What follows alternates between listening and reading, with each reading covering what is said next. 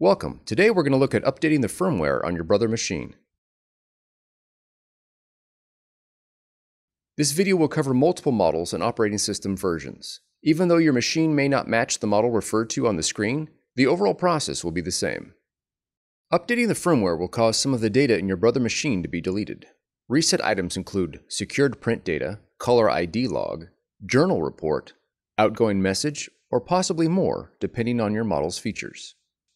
We strongly recommend that you read the installation notes on the download page before running the firmware update tool. Please note, your firmware cannot be updated if you're using printer sharing and the brother machine is connected to a different computer or set to a WSD port. Also, your firmware must be updated using a brother driver. Generic drivers will cause an error. First, print a test page to ensure proper operation of your printer. A printing problem will prevent the firmware from being updated, so troubleshoot any print issues first. If a file download security window appears, click Run.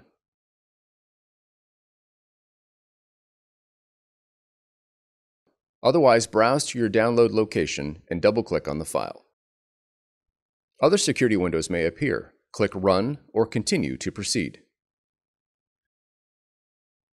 Choose your machine from the list and click Next or Continue. The update process will require some data about your machine to be collected. If you agree to share this data, click I accept.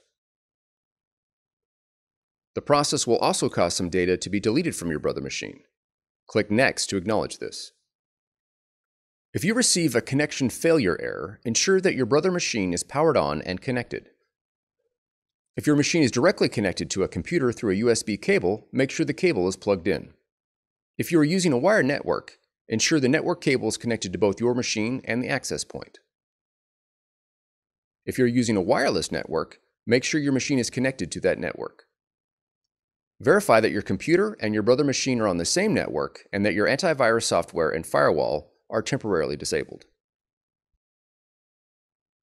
If your brother machine is password protected, you will need to enter the password and click OK to continue. Once the update process starts, it may take up to 15 minutes to complete. Do not turn off the machine or restart your computer until the process is complete. If your firmware is the latest version, you'll receive the No Update is Needed message. Click on Done to exit. Once the update is completed, you'll receive the Successfully Completed message. Click on Continue to update another machine, or Done to exit. If the update process fails due to loss of power or network connection, try the process again. If the process fails for unknown reasons, verify that you are not using a generic print driver or WSD port. Thank you for choosing Brother.